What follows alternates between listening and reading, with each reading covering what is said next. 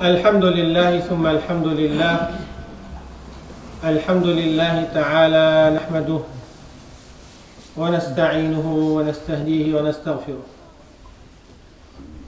ونعوذ بالله تعالى من شرور أنفسنا ومن سيئات أعمالنا. يا ربنا لك الحمد كما ينبغي لجلال وجهك ولعظيم سلطانك. سبحانك لا نحصي ثناء عليك أنت كما أثنيت على نفسك. لك الحمد كله ولك الشكر كله على ما أنعمت وأوليت يا رب العالمين. اللهم كما أنعمت فأدم وزدنا من نعمك واجعلنا من الشاكرين. وأشهد أن لا إله إلا الله وحده لا شريك له، وأشهد أن محمدًا عبده ورسوله وصفيه وخليله، أرسله رحمة للعالمين وهدى وبشرى للمحسنين، فبلغ الرسالة وأدى الأمانة ونصح الأمة وتركنا على المحجة البيضاء ليلها كنهارها لا يزيغ عنها إلا هالك. فصل اللهم عليه وعلى آله وأصحابه ومن اهتدى بهديه واتبع سنته واقتفى أثره بإحسان إلى يوم الدين. أما بعد، فيقول ربنا سبحانه وتعالى في كتابه العزيز: سبحان الذي أسرى بعبده ليلا من المسجد الحرام إلى المسجد الأقصى الذي باركنا حوله لنريه من آياتنا إنه هو السميع البصير. Allah the Almighty says in His book, glorious is He who took His servants during the night from Al-Masjid al-Haram, the sacred house in Mecca, to Al-Masjid al-Aqsa, the farthest mosque, which we have blessed its surroundings to show Him of our signs. Verily, He is the all-hearing, all-seeing. Today is the 27th of Rajab, give or take, with the differences which we have every year. And many people across the globe think that this is the day of Al-Isra journey and Al-Miraj.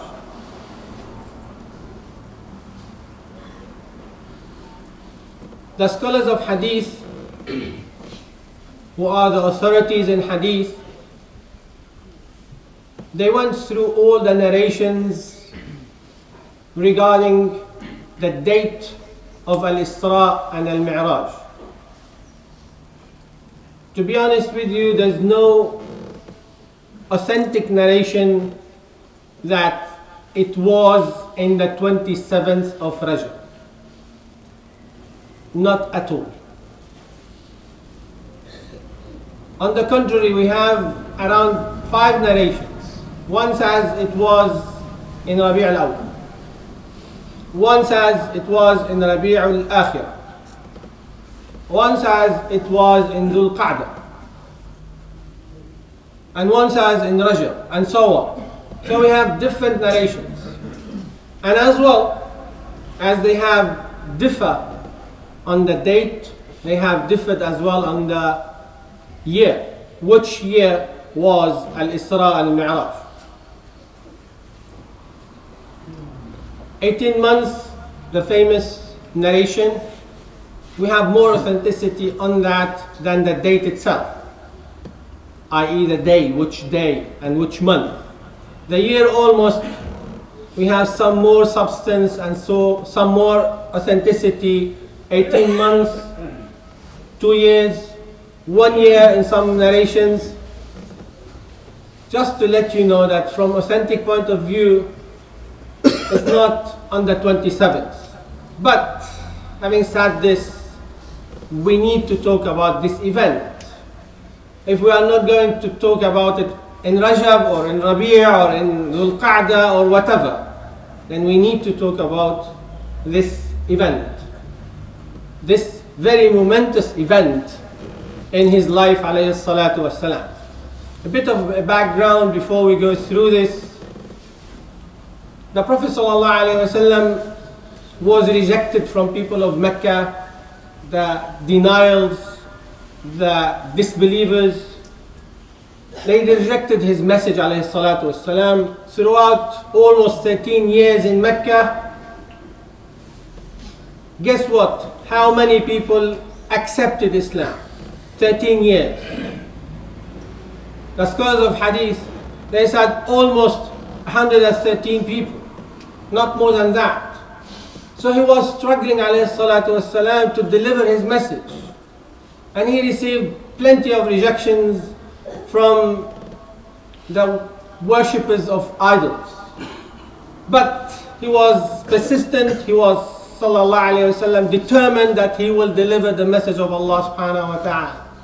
To the extent that they wanted to kill him, and you know the story, when he was under siege for 3 years in Sha'b Abi Talib. For 3 years, sallallahu alayhi wasallam. And after that, his uncle Abu Talib passed away. His wife Khadija, after they left the siege, his wife Khadija radiallahu ta'ala anha passed away. As well, he went to At-Ta'if to deliver his message to the people of At-Ta'if. They have pelted him, they insulted him, and he was injured and humiliated, sallallahu alayhi wasallam. With this very atmosphere, the scholars of Seerah call this year, this particular year, Aamul Huzn, the year of sorrow, sadness. He was so sad to lose his uncle, who was his shield and protection against Quraysh, lost his wife, the most beloved one to his heart, Khadija radiallahu ta'ala anha, and then he was insulted and humiliated from people of At-Ta'if. Then, as consolation from Allah Azza wa Jal, he made this very momentous event, Al-Isra wal-Miraj. In Bukhari narrated that the Prophet sallallahu alayhi wa sallam, he said, Kuntu fil hijri. He was, you know, this hijr of Ismail next to the Kaaba. He was there, alayhi salatu wassalam. Then, فَأَتَانِي آتٍ. Somebody came to me, and he means an angel.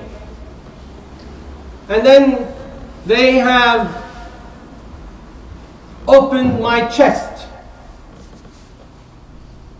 They took my heart out. They filled it with Iman. They put it back. And then they took me through this journey. So before he went to Bayt al-Maqdis, Hadithatu Shaqq al-Sadr happened.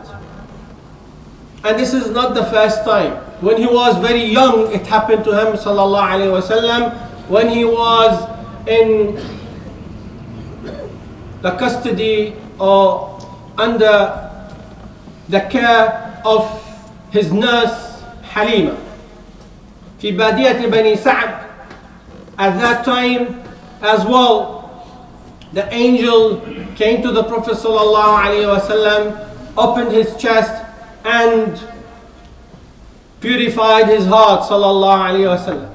And the scholars of Hadith and Seerah, they said this event, i.e. the opening of the chest, happened 3 or 4 times in the authentic narrations. And this, all of it was preparation for that very journey to the Prophet sallallahu alaihi wasallam. So the very first journey was from Mecca to Bayt al-Maqdis, which the Quran mentioned. But the journey to the seven heavens is not mentioned clear in the Quran. It's in the authentic sunnah of the Prophet sallallahu alaihi wasallam. So Surah Al-Isra, it talks about the night journey from Mecca to Bayt al-Maqdis. Surah Al-Isra is not talking about Miraj, ascension to the heavens. It's not talking about this. So in that journey, the Prophet ﷺ went from Bayt al-Haram, Mecca, to Bayt al-Maqdis. And as well, I won't go through the whole story, it's a long story, but I'll just be posing on 2 or 3 scenes from that journey. He prayed as an Imam sallallahu alayhi wasallam with all the prophets in Bayt al-Maqdis sallallahu alayhi wasallam. And he used in that journey, as he stated in Bukhari mentioned and others, the vehicle which he used, it was al-Buraq. Special vehicle, special dabba. It's between the horse and the mule, between the two. And it's like the speed of light. So he used that sallallahu alayhi wasallam in his journey from Mecca to Bayt al-Maqdis, which Allah mentioned that it is a blessed place and the surroundings of that place is blessed. Then he went from Bayt al-Maqdis on al-Buraq to the 7 heavens. As well in Bukhari, he met in the first heaven or the first sky Adam alayhi salam. In the second, he met Isa and Yahya, وَهُمَا ابْنَا خَالَ, relatives. In the third, he met Yusuf alayhi salam. In the fourth, he met Idris. In the fifth, he met Harun.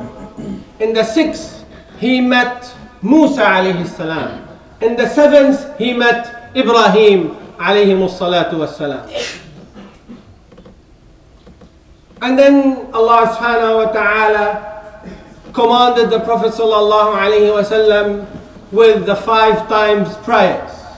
Of course, it wasn't 5 first, it was 50, and then he went back and forth between Musa and Allah Azza wa Jal until it's been reduced from 50 to 5, and then Allah said, it's 5, the reward of 50. And then he came back and it was still night. It was very quick, although there are many other scenes. I won't go through it for the limited time which we have. What he has seen through the 7 heavens and other things. But the most important thing here from that Bayt al-Maqdis, which Allah has mentioned subhanahu wa ta'ala. And the second thing, Salah. Had it not been yet an obligation on the Ummah, there are other narrations, Musnad Imam Ahmad and others, that since the Prophet received the revelation,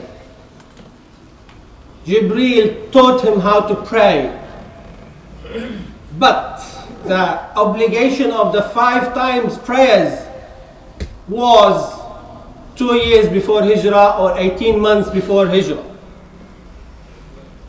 So it's always been the case that the relationship with Allah Azza wa Jal was through Salah. So the importance of Salah, the second thing.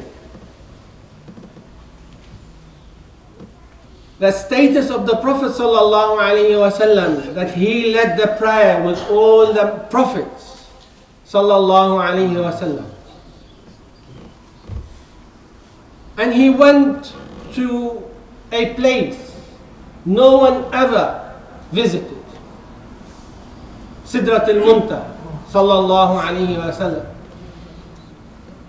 So today, as last week, as the week before, we have marches of return in Palestine. People of Palestine are marching towards their land. In 1948, the United Nations General Assembly decided under Resolution 194 that the Palestinian people have the right to return to their land peacefully, anytime convenient for them. But since that time till today, never happened. Instead, massacres after massacres, biting into their land day after day.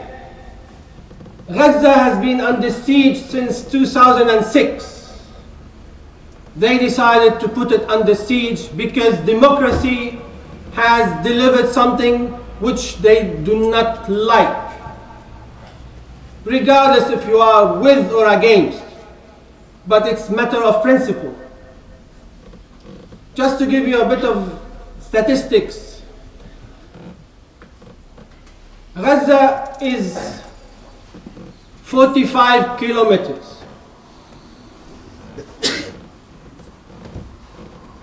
2 million people living in Gaza under siege since 2006. What are we doing? What is the international community doing? The Arab League, the Muslim League, you name it. Watching. Best thing they can do, or they have done actually, condemnation, if it happened even. So our right,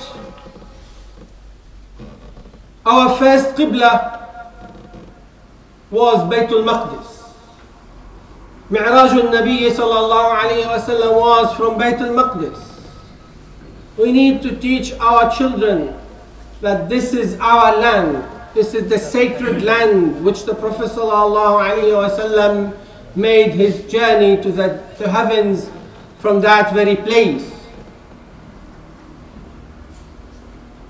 The last verse in Surah Ali Imran, Allah subhanahu wa ta'ala said, يا أيها الذين آمنوا اصبروا وصابروا ورابطوا واتقوا الله لعلكم تفلحون. O you who believe, be patient and compete in patience and fear Allah, that you may achieve falah, success.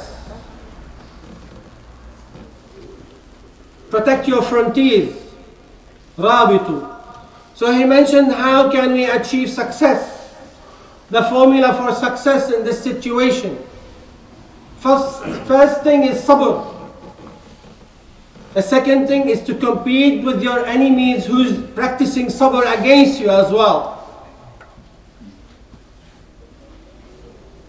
And the third thing is to protect your frontiers, ribat, which is what's happening now in Palestine. People of Palestine are protecting their frontiers, are doing ribat. So if we are doing so, then we will achieve success. But we need the support.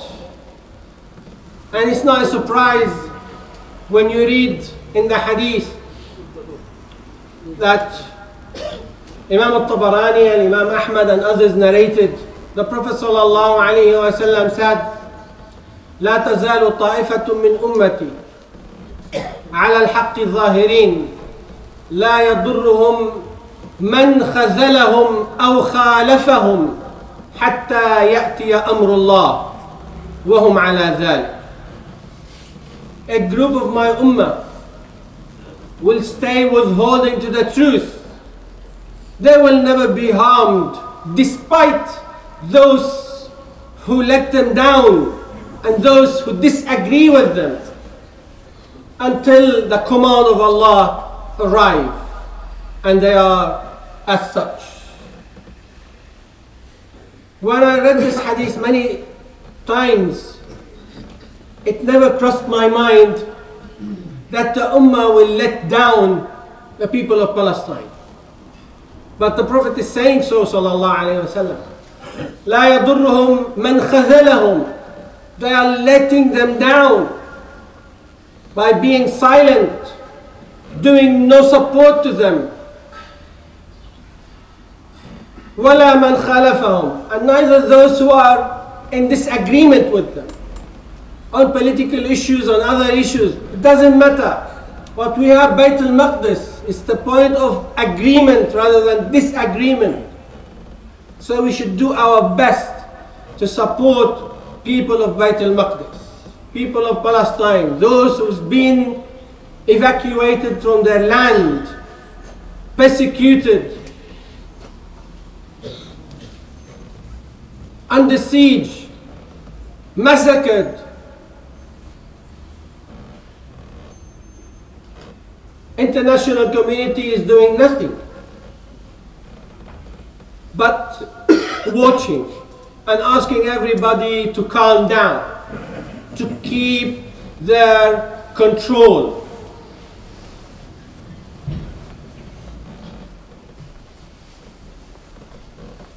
How long they should wait until they are massacred, all of them?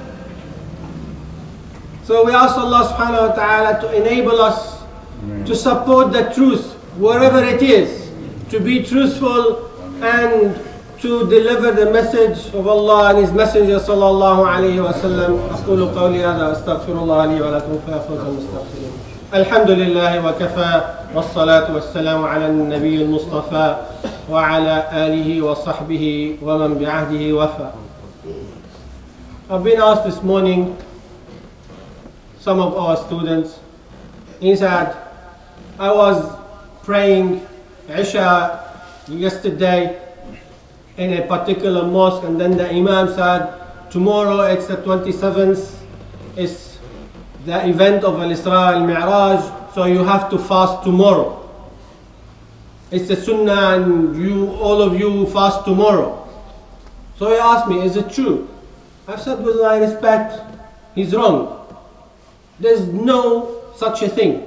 Prophet ﷺ never fasted the 27th because it's Isra al-Mi'raj date. Never done this. Never recommended this to the companions. There's no authenticity on this at all. So be careful not to just go with the flow. If somebody's just delivering a message to you, double check the authenticity and the validity of this message. So there is no particular ibadah which been appointed to this particular day. No such a thing. So be careful, we don't want to invent or do anything which is outside the parameters of the Sharia. So we ask Allah Azza wa Jal to enable us always to stick to the Quran and the Sunnah, to be amongst those who are withholding to the truth, despite disagreements and despite all of the challenges which we have. Allahumma ya Rabbu ya Rahman, ya Badi'a as-samawati wal-ard, ya Dhal Jalal wal-Ikram. Allahumma inna nas'aluka an tufarrij an ikhwanina fi Filastin. Allahumma farrij an Bayt al-Maqdis wa aknafi Bayt al-Maqdis. Allahumma farrij an ikhwanina fi Sham. اللهم فرج عن إخواننا في بلاد الشام. اللهم فرج عنهم يا رب العالمين. فرج عن المستضعفين في مشارق الأرض ومغاربها. فرج عن اليمن يا الله، وفرج عن ليبيا، وفرج عن إخواننا في العراق، وفرج عن إخواننا في كشمير وفي الصومال وفي أفغانستان، وحيثما كان قهر وظلم فرج الكربات يا رب العالمين. اللهم ردنا إليك ردا جميلا. اللهم أعد لهذه الأمة عزتها وكرامتها بالرجوع إلى كتابك وسنة نبيك صلى الله عليه وسلم. اللهم اغفر لنا ما قدمنا وما أخرنا وما أسررنا وما أعلنا وما أنت أعلم به منا مولانا رب العالمين. أجب دعانا بكرمك يا من لنا، والحمد لله رب العالمين. عباد الله، إن الله يأمر بالعدل والإحسان وإيتاء ذي القربى وينهى عن الفحشاء والمنكر والبغي يعظكم لعلكم تذكرون. اذكروا الله العظيم يذكركم واشكروه على نعمه يزدكم ولذكر الله أكبر والله يعلم ما تصنعون. اقتربوا إلى الأمام وأفسحوا لإخوانكم. Please come forward and make space for your brothers.